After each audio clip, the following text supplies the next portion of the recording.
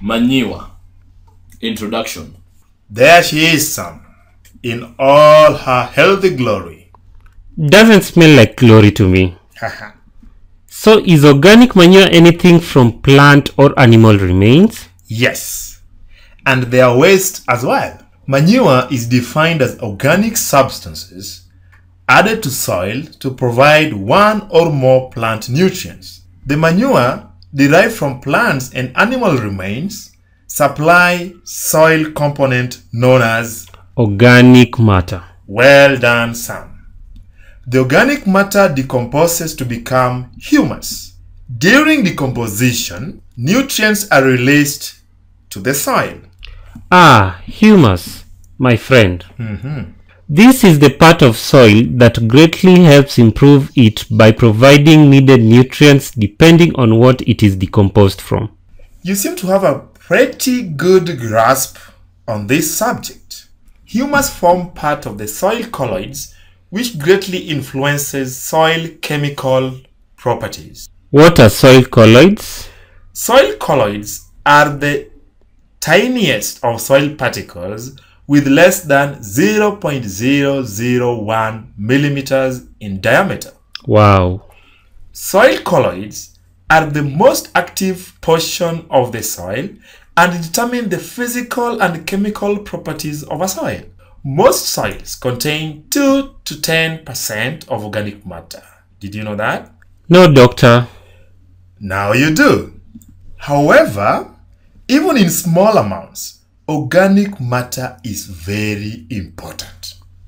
Care to discuss why organic matter is very important in soil? I thought you had some knowledge in this subject. Where do I start?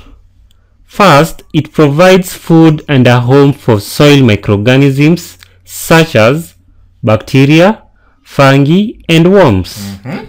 These microorganisms return the favor by decomposing the organic matter into humus. Correct. Keep going. Secondly, organic matter is a reservoir of nutrients that can be released to the soil. Organic residues supply not only readily available nutrients but also the building blocks of humus. And humus is the product that is left over after decomposition has ended, and it is extremely important in increasing and maintaining soil fertility. Think of humus as a bank which holds nutrients and can release them in response to plant or microorganism needs. Also, humus being mostly dark in color, it absorbs heat to keep the soil warm. Thanks for your help. Moving on. Organic matter in the soil increases the water holding capacity. Yes. Organic matter behaves somehow like a sponge, with the ability to absorb and hold up to 90% of its weight in water. Excellent. A great advantage of the water holding capacity of organic matter is that the matter will release most of the water that it absorbs to plants. In contrast, clay holds great quantities of water, but much of it is unavailable to plants. Organic matter, or rather humus to be exact, causes soil to clump and form soil aggregates, which improves soil structure. Yes. With better soil structure, permeability, also known as infiltration of water through the soil, improves. In turn, this improves the soil ability to take up and hold water. Correct. Aeration of the soil is also improved in the process. Wow. Soil organic matter also buffers soil pH, meaning it moderates the effect of soil pH on soils by avoiding rapid chemical changes caused by addition of acidic fertilizers and liming materials. In addition, yes, it reduces the toxicity of plant poisons that may have built up in the soil as a result of continuous use of agrochemicals such as pesticides and fungicides. Very well.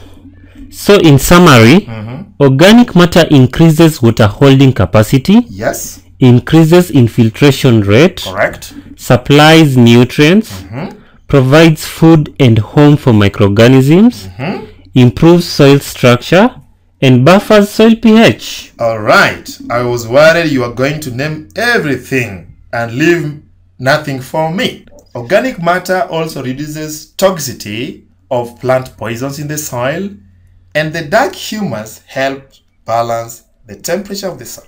Oh, I did know those. I don't doubt it. Now, while I do love organic manure, do you know their disadvantages? Well, Mzee and I talked about it very briefly, discussing organic farming. Okay. Something about bulkiness. Yes. A lot of manure is needed since they have low nutritive value per unit volume, and this takes up a lot of space. Since it is bulky, it takes a lot of work to transport and apply it. Hey, farming builds muscles and character, right?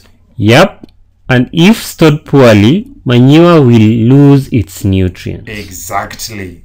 Anyway, manures can spread diseases, pests and weeds, and if it is used when not fully decomposed, the crops do not benefit from it at all. So, manures can be in different forms and shapes. Does each type have a specific name? Yes, and I can go over them in detail if you come with me. Okay.